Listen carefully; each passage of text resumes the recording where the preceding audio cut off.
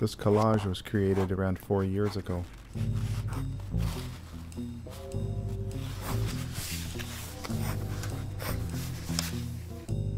I was definitely going through a difficult time in my life.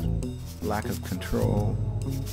When I look at this piece now, I think it's an attempt to kind of weld two different things together. They're unexpected relationships. The wash on paper is one approach, and the cutouts that are placed on top of it are, in a sense, entirely different. They're almost sculptural. So I wasn't sure what these two things had in common. Once I started gluing the cutouts down on the wash, however, I started seeing all kinds of interesting relationships that I didn't see in the individual pieces. And after I'd put all those down, then I worked on integrating them here and there so that they weren't always separate, but they certainly had points of intersection.